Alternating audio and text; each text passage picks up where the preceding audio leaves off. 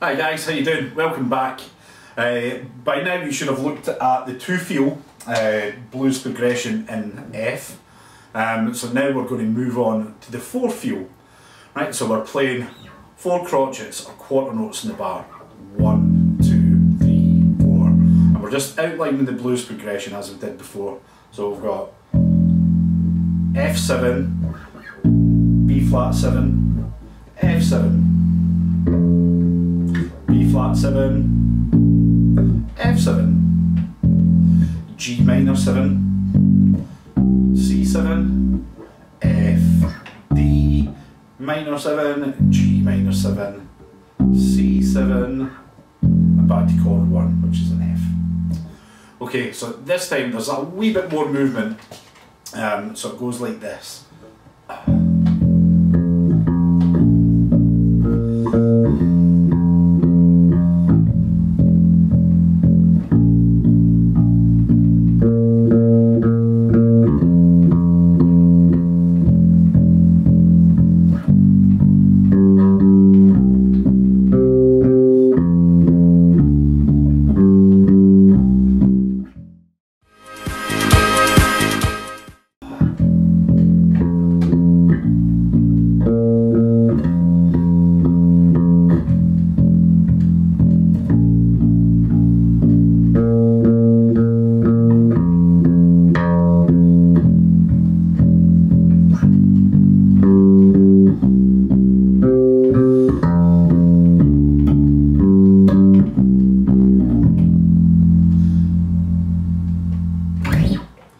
Play that round.